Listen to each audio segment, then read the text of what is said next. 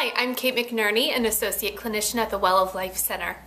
One of my frequently asked questions is, what do I do when I start to feel those twinges of a headache? There's a couple different natural remedies that you can do before you grab that Advil, Tylenol, or even your calcium lactate. First, take inventory of how much water you've already consumed during the day. Remember that dehydration is one of the leading causes of headaches. So if you realize that you haven't had enough up to that point, or if you didn't have enough the day before, that you need a little bit more water in your diet.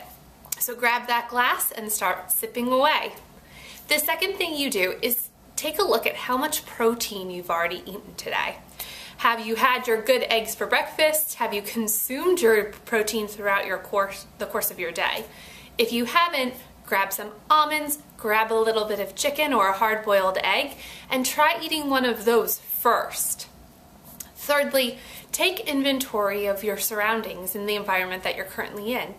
Are you somewhere that has a lot of electromagnetic frequencies? Are you sitting in front of a computer? Are you in a room with a television? Or even somewhere that has a cable box nearby or an internet source?